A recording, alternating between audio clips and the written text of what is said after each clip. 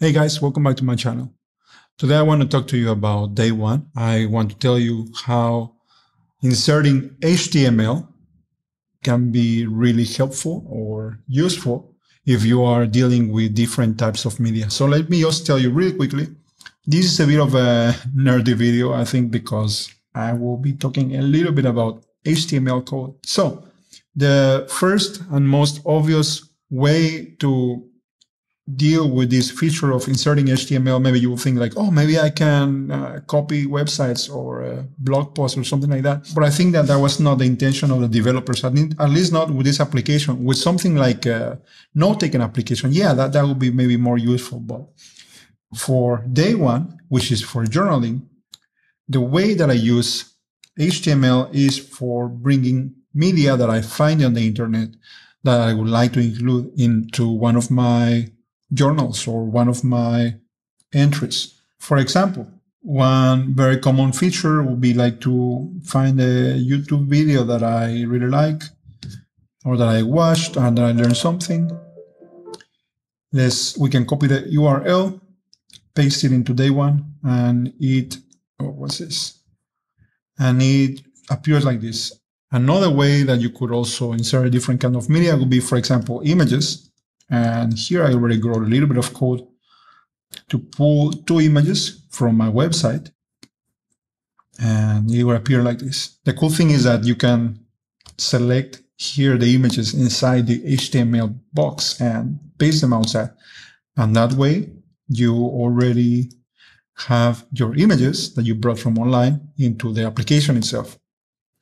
This is the way that I used for bringing one entire blog that I was keeping since 2011, full of memories and stuff like that, into day one by copying the HTML, pasting here, and then copying the images and then pasting them outside of the HTML box. Let me show you the two things that I really use this for, and that is for video and audio.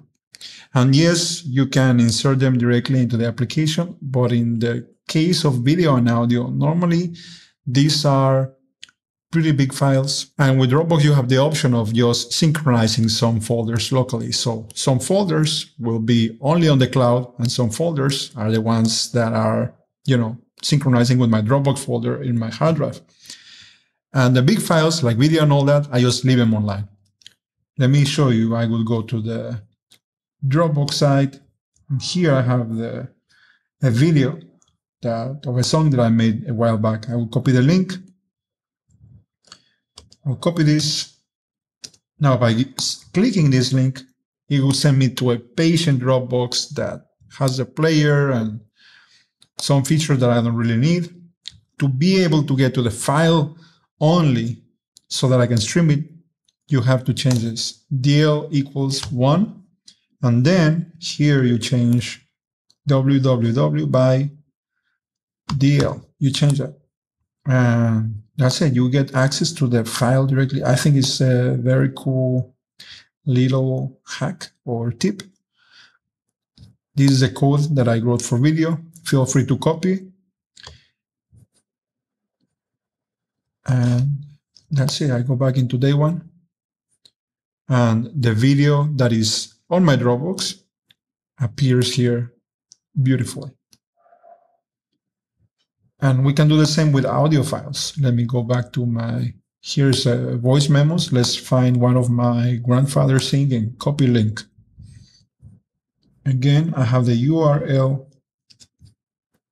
I change the DL equals to 1. And here at the beginning, I come back and I change DL. I replace www with DL.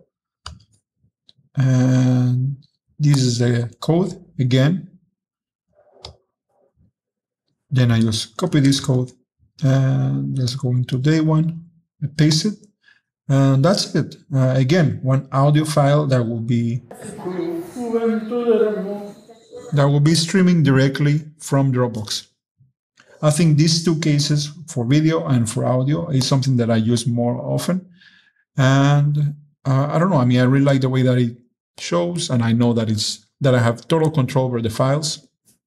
And whenever I put something like this, I still include here Dropbox link so that whenever I'm searching for my entries, I can always just put Dropbox link and my entry will appear. Whenever I inserted something in this way, in case that I have to change the URL or I decide to erase it or something like that.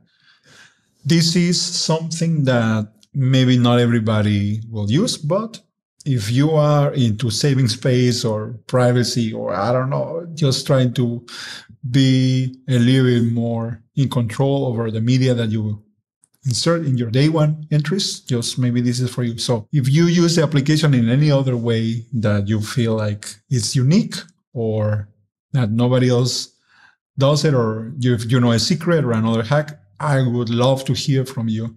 The same, if you have any question that I can help you, just let me know and I will do my best to share an answer with you. Thank you for watching, guys, and I'll talk to you soon.